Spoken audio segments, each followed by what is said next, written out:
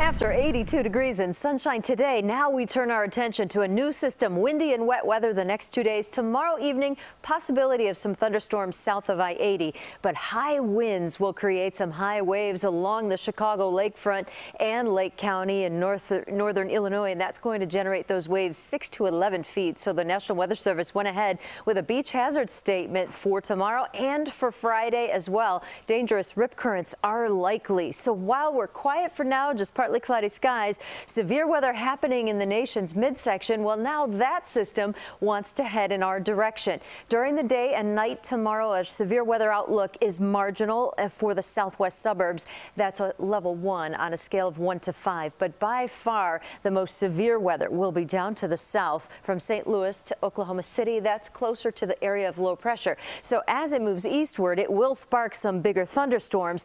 I'm just watching this warm front because it really depends on how far north that warm air works into Chicago to give us that possibility of a few thunderstorms late day tomorrow. But by tomorrow night, the low moves away, the cool air starts rushing in, and we stay wet on Friday with those big winds off the lake. Wind gusts on Friday could be up to 40 miles per hour, and temperatures at the lakefront on Friday could top out in the 40s, while inland areas only make it to 52 degrees. So we have 2 days of some pretty stiff winds off the lake.